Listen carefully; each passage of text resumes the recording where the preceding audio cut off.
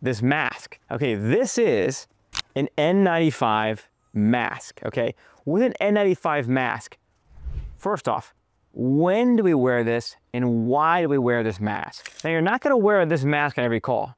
On every call, you're gonna use gloves. Every patient, every time, you're gonna wear gloves without exception.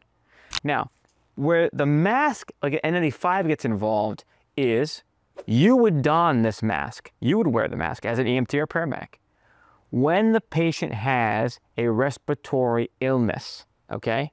This could be a lot of different things, right? This could be the flu, this could be TB, okay? This could be C19, right? Could be a lot of different things. But if they have a respiratory illness, you would be the one donning this mask. Again, I have a pro for you. I like to carry one of these, again, on one of my side pockets, and I always think about your partner. I carry a second one over here in case my partner forgets. Because what can happen?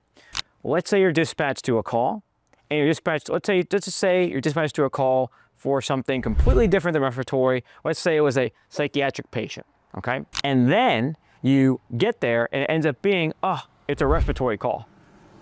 That's why you have it in your pocket.